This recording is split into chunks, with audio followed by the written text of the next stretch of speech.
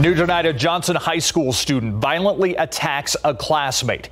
The district returns the attacker to the campus months later. And now that very same teen is accused of beating an assistant principal. Tonight, one mother tells our Dylan Collier how the flawed discipline system at Texas schools is putting your kids at risk. Yeah, and we want to give you a warning. This footage in the story is not suitable for all viewers.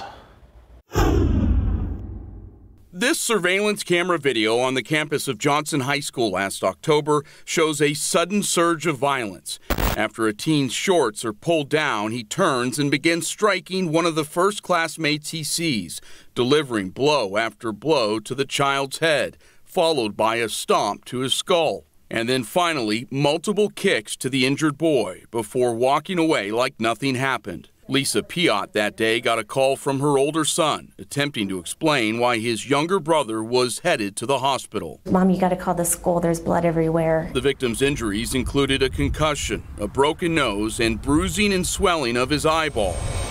Piot learned her son's attacker had been in 2 previous fights, making this his 3rd incident of violence within the first 9 weeks of school. And although he was arrested for assault and booked into the county's juvenile detention center, he was soon out. And within days of the attack, these images posted on social media show him mocking his victim. Were you under the assumption as far as school goes that he was done, that he was no longer going to be allowed on campus and would be expelled? Yes, absolutely. The process is broken where these repeat offenders are just allowed to be returned to the environment. Case in point, her son's attacker, who was sent to an alternative campus, then returned to Johnson in January, only to be arrested again, this time for felony assault on a public servant.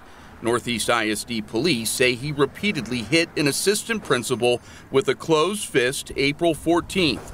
Causing him to bleed from the head and face. A juvenile court hearing last week revealed the teen is now back in alternative school, but he could come back to Johnson. But banning the teen from the district is simply not an option. State law and even the U.S. Constitution guarantees every citizen the right to a free public education. The law states that we cannot exclude a student permanently. NEISD Executive Director of Communications Aubrey Chancellor says at the end of the day, the district's hands are tied. We certainly understand that there's concern, that there's fear for those families, maybe some staff members. Small consolation for Piot, who says the beating has lingered long after her son's physical wounds healed. But my child is entitled to an education too that's safe and free of intimidation and bullying. For the defenders, Dylan Collier, KSAT 12 News.